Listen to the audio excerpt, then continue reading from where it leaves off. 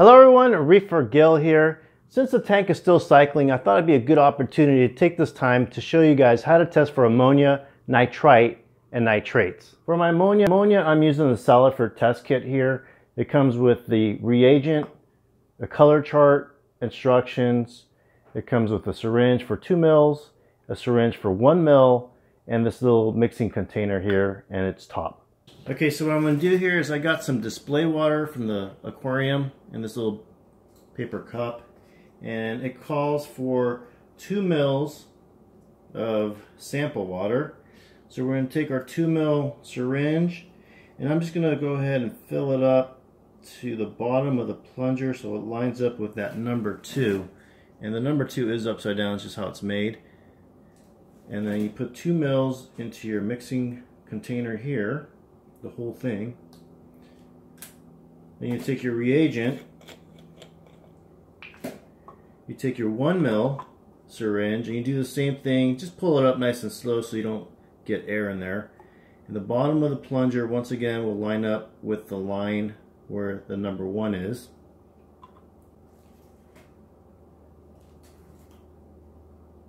You can go ahead and put 0.5 mils in.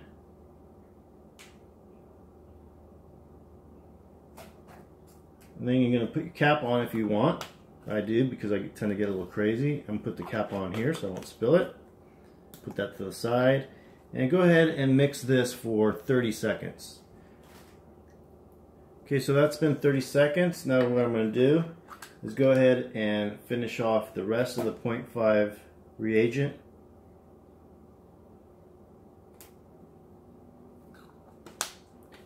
And now we're just going to mix it for 10 seconds. Alright, that mixed for 10 seconds off camera. And now what we want to do is let this sit for 3 minutes. So we're going to let it sit for 3 minutes and then compare the color of the liquid inside the container with the color on the chart. The thing with these color charts is they're easy to use, but they're very difficult to read. So here you can see it's very difficult to see what the difference is between 0.15 and less than 0.15. They're almost the same. While 0.25 does have a cream color tint to it, we're looking at more of a cloudy color here. So I'm going to call this less than 1.5. I've already seen the ammonia spike to 1.0 in this yellow area. We're day 12 of the cycle. So it is coming down, and after this we'll go ahead and record our findings. Okay, so I'm going to do this after each test. Go to my apex and hit this little beacon symbol, which will bring me to, it should be bringing me test results here. That's the nitrite. There's ammonia, so we're going to hit the plus symbol to add in the new test. And we're going to call that last test 0.10. Guesstimation, right? And you can see here on this little chart how the ammonia had spiked.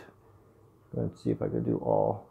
You could see the spike 1 and it's dropping down to eventually 0. Next I'm going to do is the nitrite, and I'm going to use this API test kit. Inside the test kit you get your reagent, you get a beaker, instructions, and a color chart. The color chart also has instructions on the back of it. Okay, just like last time, I'm going to go ahead and take my sample water, and I'm going to use that same syringe that I got out of the ammonia package for this here. You can try dipping this into your aquarium, but most of the time you're trying to fight to get the water exactly to that line. It's very difficult. It's much easier using a syringe. Although this only holds 2 mils of water, go ahead and fill it up a couple of times and shoot the water into that beaker.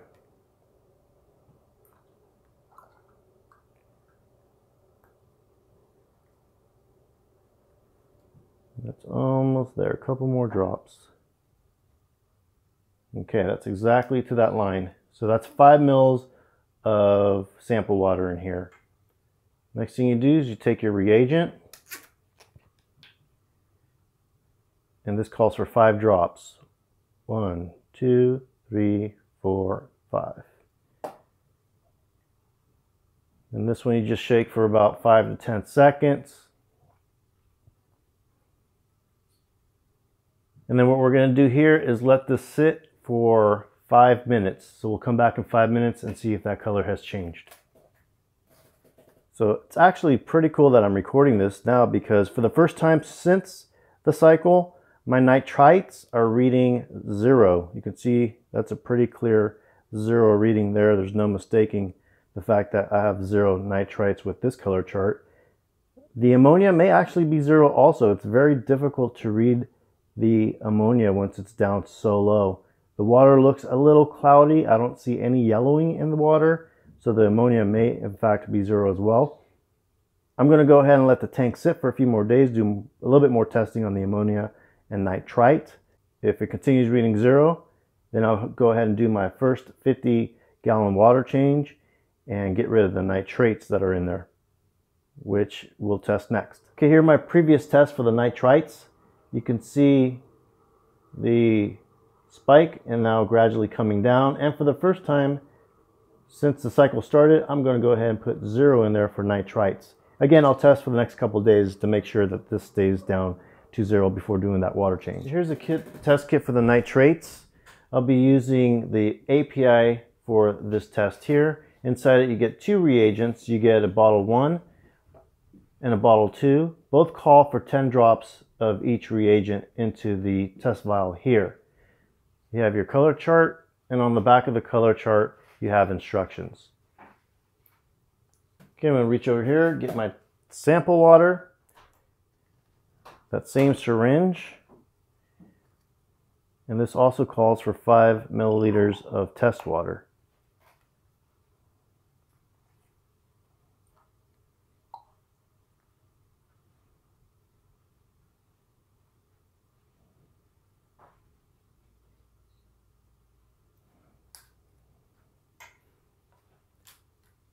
We're going to take our bottle number 1 and put 10 drops into our test vial. 1, 2, 3, 4, 5, 6, 7, 8, 9, 10. And we just need to mix that up a little bit. Next thing we need to do is take our bottle number 2 and mix this for 30 seconds. Okay, that's been 30 seconds.